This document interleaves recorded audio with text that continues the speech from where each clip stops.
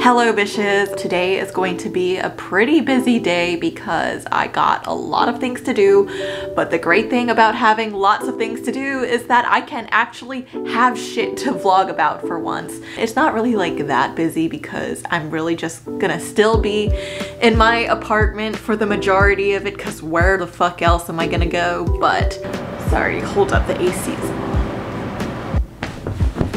Anyway, going back to the things I have to work on today, other than taking care of this bitch here. I have to work on a few pages on my comic book that I will be publishing, and it's gonna be due in the first sketches are going to be due in about August, so wow, does time fly by fast when you're just having fun.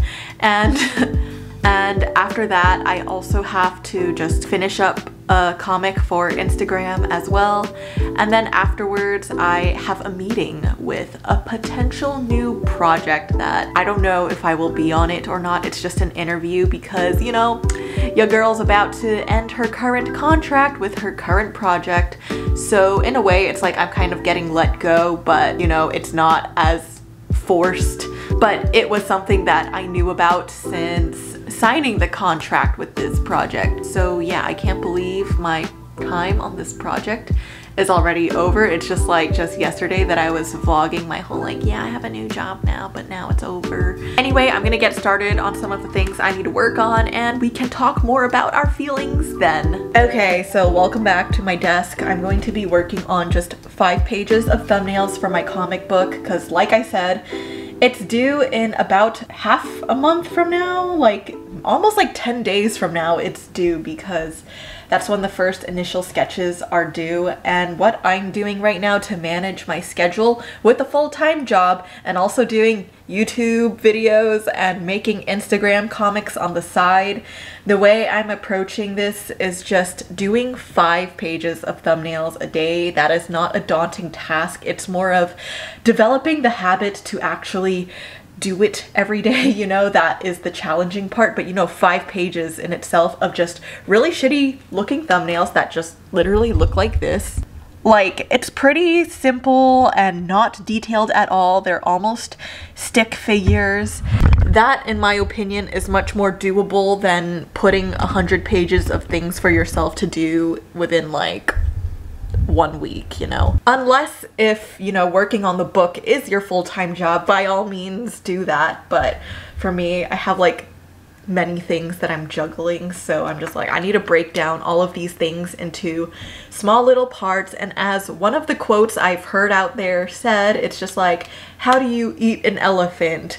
Oh, you eat it in... Let me just fucking Google this shit, okay? So this is a quote by Desmond Tutu where he said, "There is only one way to eat an elephant, a bite at a time." For me, it's just taking a little bit every day, and I can really focus on that little bit of every day so that, you know, at the end of the day, the project in all aspects, I feel I gave each part my fullest attention. Because I feel you know, sometimes I feel when you're working on something for too long, there's going to be a higher likeliness that you're not gonna focus on it as much at some points. So I would just rather be okay, if I'm only working on this for 1 hour of every day, I can guarantee I can give it my full focus for that 1 hour. But before I start working, I just need to give a shout out to The Naked and Famous, which has been my current favorite artist. I've been listening to them actually since I was in high school. I've been listening to this song called Come As You Are, and bitch, that shit has really been getting me motivated and inspired to listening to music again, because I'll be honest, I've been in a dry spell with listening to music.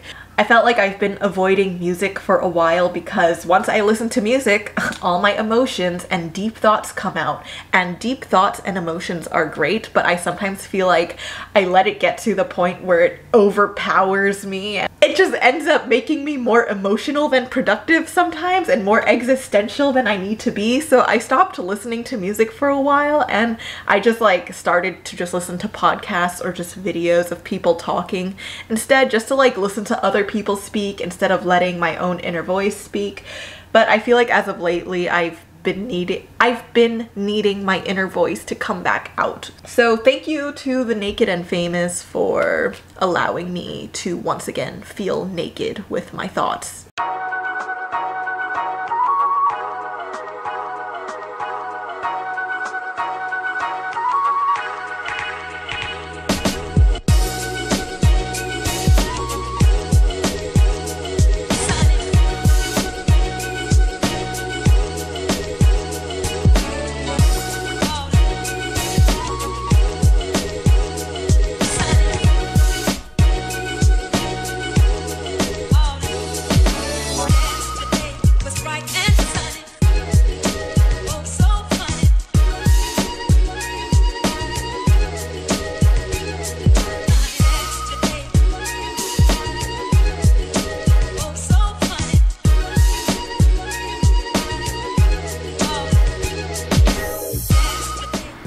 Okay, so I finished working on a few pages, and again, if any of y'all are ever going to be publishing your own comic or just taking on your own big project or whatever, just know that before it becomes some beautiful, refined thing, it's always gonna look like chicken scratch.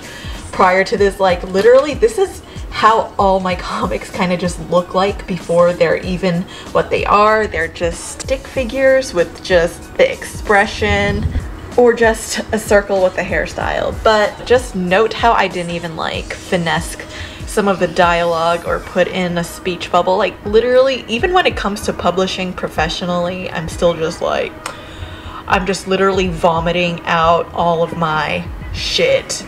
And I will finesse it as we go on, but if we do not surpass the step where I just dump it all out first, there's gonna be nothing to work with. And for any of y'all who are curious with how I'm approaching working on a comic with so many pages, I just work with layer comps. I could just flip through the pages quite easily, and once it reaches a certain number of layer comps, then I will start a new document again, just to, you know, prevent Photoshop from crashing. But yeah, so I got a few pages done today, and we got that done in literally less than an hour. So breaking things down throughout the day makes things quite doable. So yeah, I'm gonna go get some lunch now.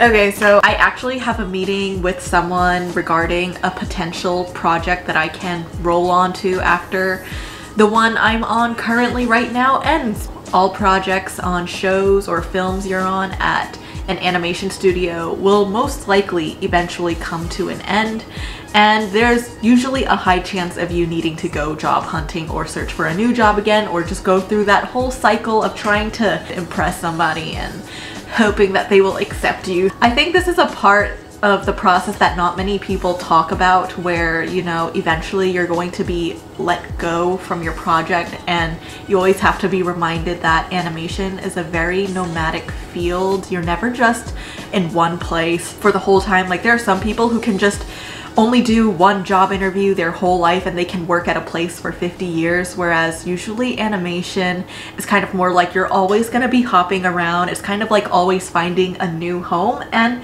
in ways to some people that's scary, and in some ways to some people that's more beneficial for their growth. I think the good thing about animation is you really build a lot of strong ties with people, so people kind of look out for you and make sure that you are secure with a upcoming job or position.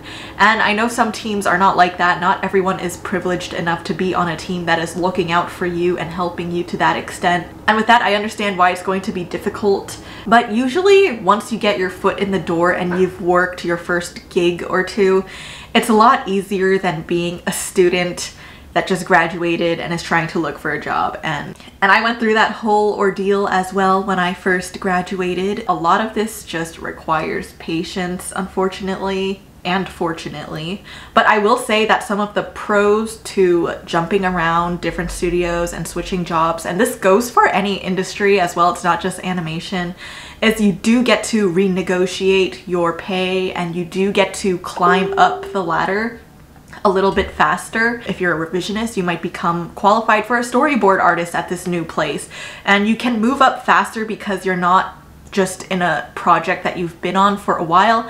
But of course, even on that project, you can still grow as well. Like, there are many ways that people grow in the industry. There's not one way. To some degree, you will look a little bit more appetizing to some other studios when they see on your resume that you have had a lot of experiences in many places and you have the ability to adapt like that. Just trust that, you know, with patience, it'll just come, and whatever, that's just life, and your life is not your job.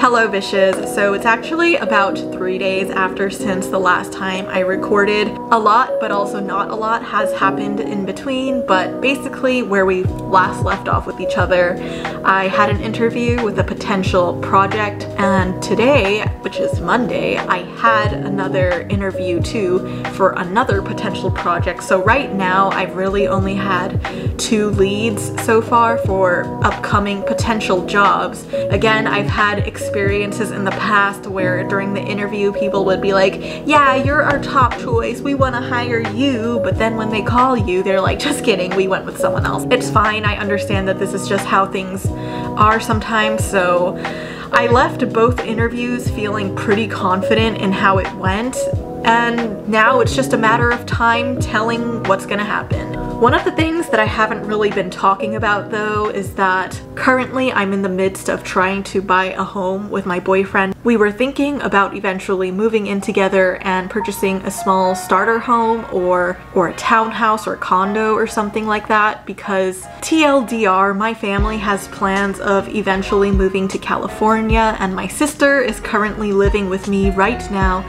as well, so we all have plans of just pretty much eventually settling here in California. Right now my apartment is kind of like a home for 3 people, even though it's a 1-bedroom, and in ways it kind of feels like a storage room more than like a living space, because everywhere you go there's just like a clutter of things for either me, my sister, my boyfriend, or my cat.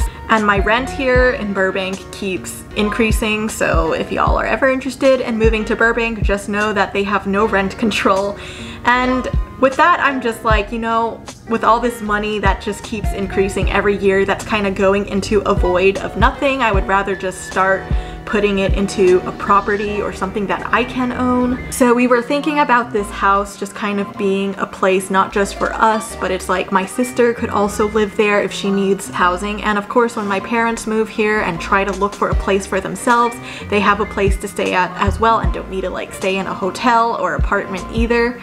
But originally we were planning to buy a home within like this early fall time span, but I'm not sure if that's going to be the case anymore due to the fact that I'm transitioning in between jobs, and that apparently does make it more difficult for you to get a loan for a house. And I did not realize that it was because of COVID that they aren't lending people, specifically in my industry, loans for homes right now unless if we have a secure job, because apparently prior to COVID it would have been okay because they understood the nature of the animation industry, but because of COVID now it's not okay. So timing just is not really working out for that situation right now, and a part of me is just trying to like be okay with putting that idea to rest for now and being okay with it happening later. Sometimes in life I just have to remember that just because you want that next step in life doesn't mean you're going to be happier.